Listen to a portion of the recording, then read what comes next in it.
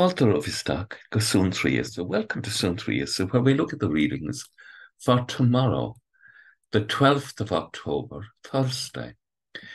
Now, tomorrow is the anniversary of the death of Saint Mobhí of Glasnevin, one of the 12 apostles of Ireland.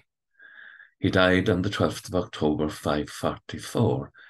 He was a great friend of Columba and Canice and Comgall and Ciarán.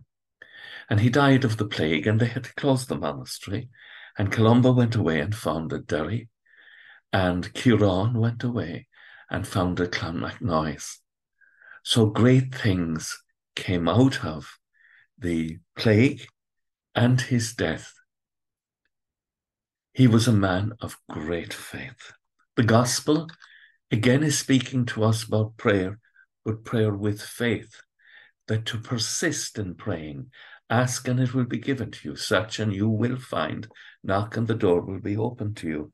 Christ is telling us there will be a time when these things are not so obvious, and you'll have to remember my words to persist in prayer. It will seem as if prayer is useless, but understand this: if you, a father among you, would never hand his son a stone if he asks for bread, or a snake if he asks for a fish, or hand him a scorpion if he asks for an egg, then if you can do that, how much more will the Heavenly Father give to those who ask for the Holy Spirit, those who ask for the Holy Spirit and persist in it.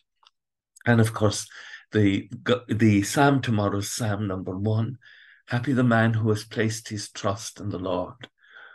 He's like a tree that is planted beside the flowing waters.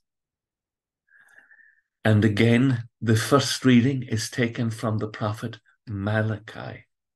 And Malachi is talking about the day of judgment that's coming.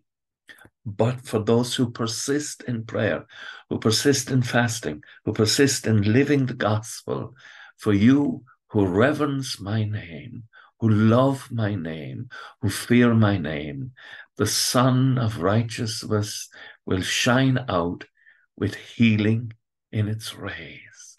Isn't that fantastic? For you who fear my name, the Sun of Righteousness will shine out with healing in its rays. With thoughts such as these, let us go to our beds and let us pray that we shall indeed awaken in the morning with the praise of God on our hearts and on our lips. Agus gamana via elakotach shiv, ahar mak agus spirit nave. Amen. Never give up. There'll be times that will be difficult, but the Lord's sun will shine upon us and reward us for our fidelity. Slán go fóill. Bye for now.